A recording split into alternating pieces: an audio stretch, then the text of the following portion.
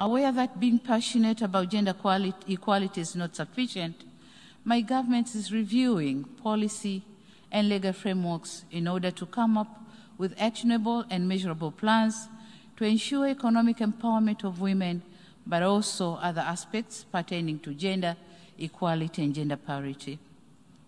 We are also working on designing and implementation gender-responsive macroeconomic plans, budget reforms, and stimulus packages with the objective of reducing the number of women and girls living in poverty. Mr. President, the challenges of climate change are really affecting livelihoods, peace and security, and forceful displacement of our people. Tanzania government spends 2 to 3% of GDP to mitigate and build resilience of communities. And this is a lot in a country which is still grappling with poverty coupled with the emergency of the COVID-19 pandemic.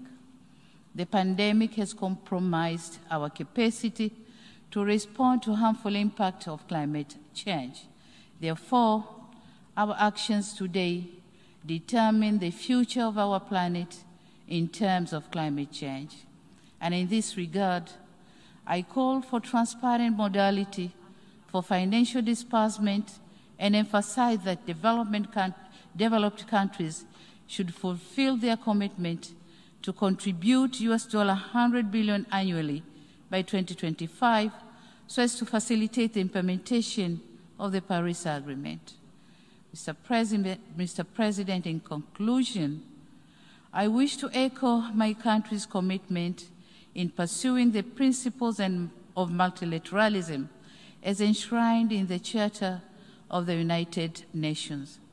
I urge other nations to continue supporting this august institution.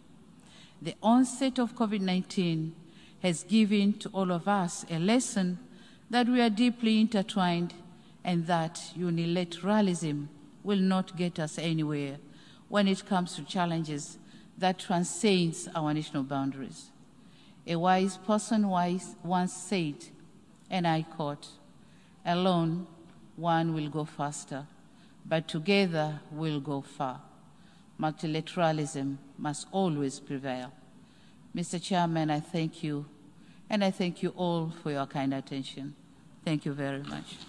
Endelea kutazama Spin Tanzania, bonyeza hayo maandishi mekundu yaliyoandikwa subscribe na kengele ili kupata taarifa zaidi.